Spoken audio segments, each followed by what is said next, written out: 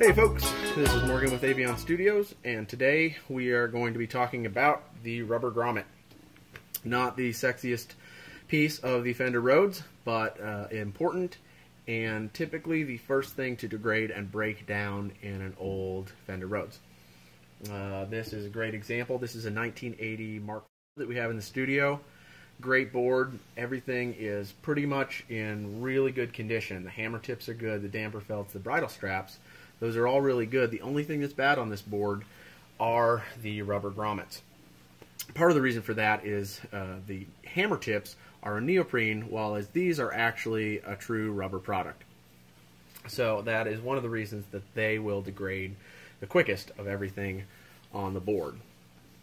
So to illustrate the difference between an old bad grommet and a new grommet, what we did is switch out every other tone bar here with new grommets so that you guys could hear the difference, and we can talk about some of the problems that come up with the old grommets. And here I have some of the old grommets. Some of them are really mushroomed out and really squished out. Those typically come from the lower register because those are under a lot more pressure with thicker springs from underneath and heavier bars as well. So you can see that the ones that we left are still, I don't know how well you can see it, I'll try and put a picture up, are still squished out, and it can have some problems. And so I'm going to play some notes just to demonstrate what can happen. That is an actual tonal example of what happens when these guys are bad. So here is a C sharp and a D sharp that we did switch out, and then here's the D. And I hope you can hear that. That D has a little kind of like a little tack, a little thump, and those are all new ones. And then that G sharp. G is a new grommet. G sharp is the old grommet, and you can really hear that tack, that kind of slap.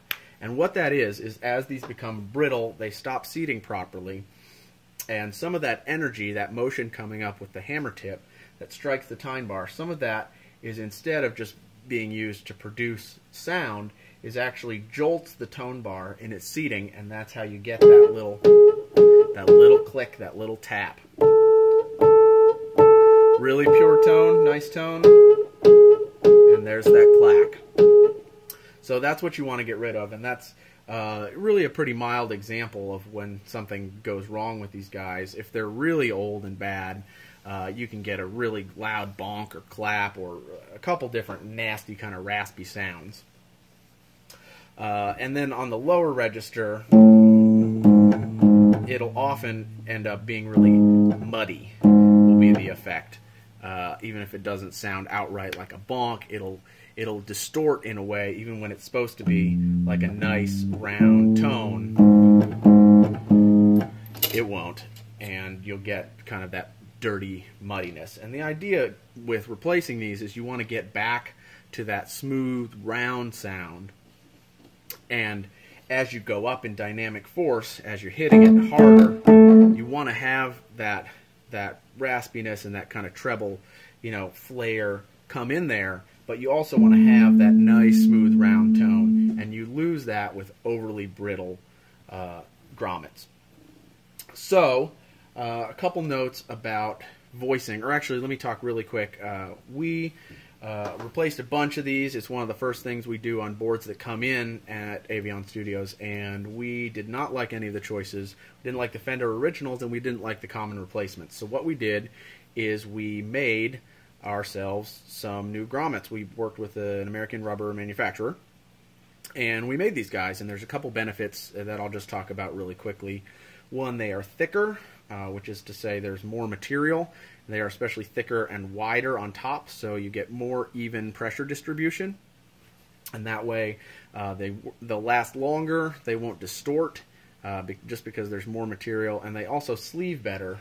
So for example, like with this tone bar, they sleeve into the hole better, and then they also sleeve in the screw much tighter as well. And as an added note, some Fender Rhodes use, older ones will use a fully threaded screw like these, and others will use a bugle style, which does not have thread going up to here. And so these guys will fit tightly with both of those, and they do take a little more work to get on and off, but it is worth it in terms of isolation and longevity of the piece. Well worth it, at least in our experience so far. This is an example of one of the common replacements. You can see how much easily it slides up and down these screws, and that was one of the things that we wanted to avoid. Also, it has a rounded top, which is going to squish out much more readily. So just a couple things that we think made ours a big improvement, even though it's a small and sometimes a looked over part. We think it's an important piece, and it really does affect your tone and your voicing quite a bit. Another last little benefit is it also holds the springs a little better because it does have a longer shaft. And that means that as you're taking these off, you'll notice there's a silicone dab that's dabbed on the springs to kind of keep the springs centered. And this keeps the springs centered a lot better than the older replacement ones do. So we don't recommend going back with silicone and tap, kind of adhering the springs when you're replacing. So now I'm going to talk a little bit about what to look for when you are replacing these, because it means that you're kind of going to be revoicing your entire keyboard. So the springs have different thicknesses. The heaviest ones are here, and then the lightest ones are down on your treble end. And really, what I recommend to people when you replace them all is keep the spring voicing the same way they were. Especially on the low end, you'll see sometimes doubled up springs or an extra heavy spring. And the reason is these don't just balance the height of the tone bar, but they also add resistance. So for example, if you're pushing up really hard on the bottom of these, which a couple heavy springs will be doing, it affects how that tine then reacts to a hammer strike. And that is one of the more advanced details in voicing. Another aspect that you're going to want to look at is when you replace all these, you're going to notice a few things that may have been wrong and had been covered up by your old rubber grommets. Things like a bad tine is a somewhat common thing to show up, which is when it doesn't seat properly any longer in the larger butt of the tine here. That may come up.